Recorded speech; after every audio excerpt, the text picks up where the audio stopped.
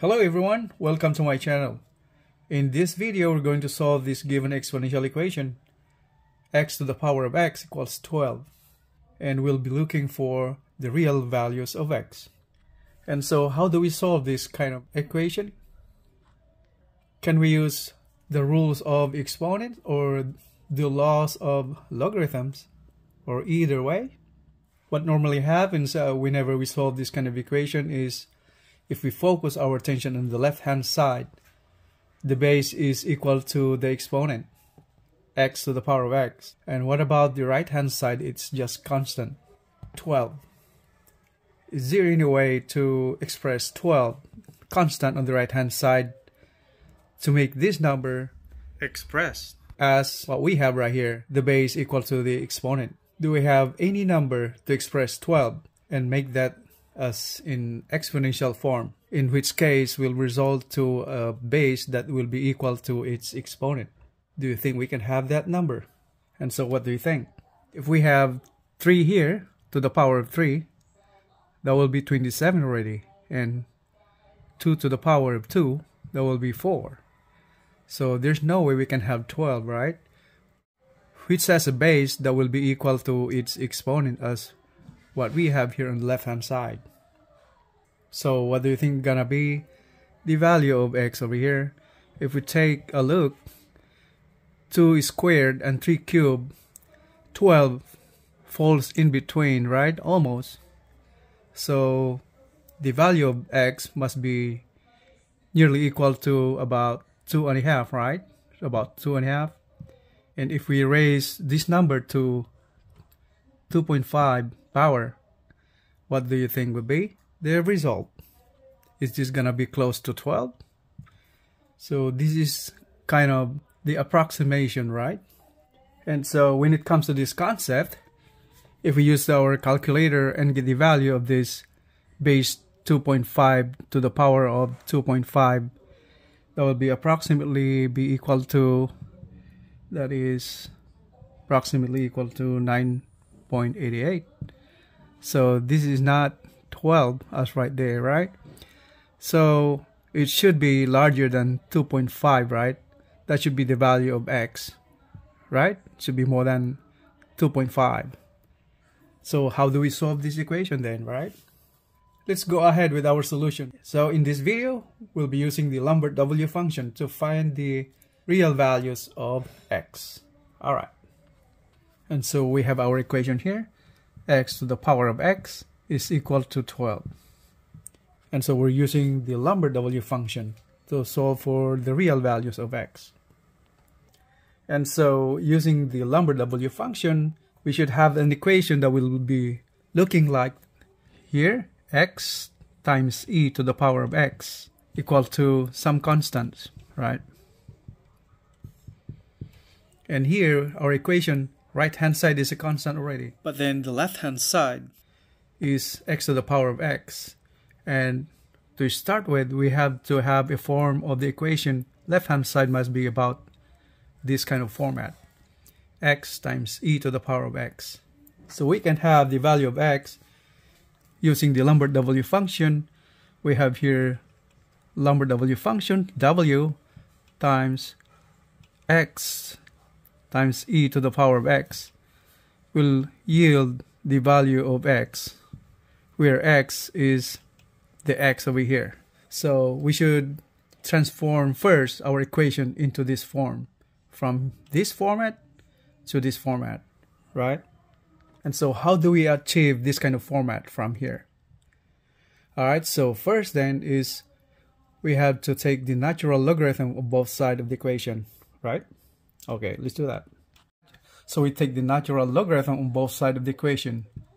Okay, so we have now ln of x to the power of x equal to ln of 12. And here, using the logarithm power rule, we can take down the exponent to the front as a coefficient, right? So we now have x times natural logarithm of x equals ln of 12. And here, x, we can express this x in terms of e.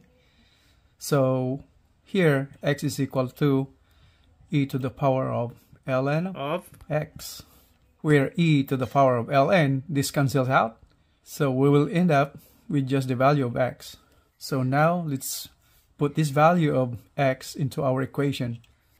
And so we have ln of x times value of x, which is this one, times e to the power of ln of x equals, the right hand side remains the same, ln of 12.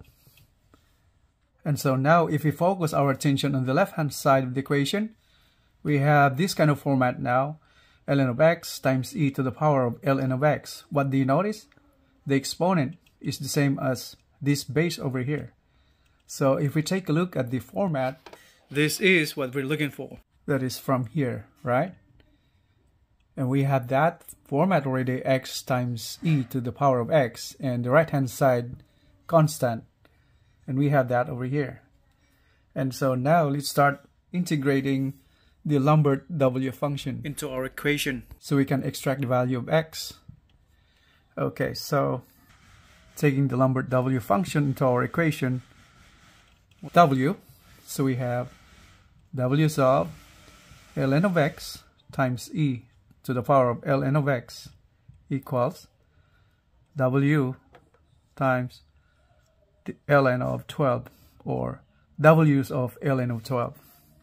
From here, if we go back to our formula, from here we have this format already, x times e to the power of x, and taking the Lambert W function into our equation, we're gonna have the value of x from this format.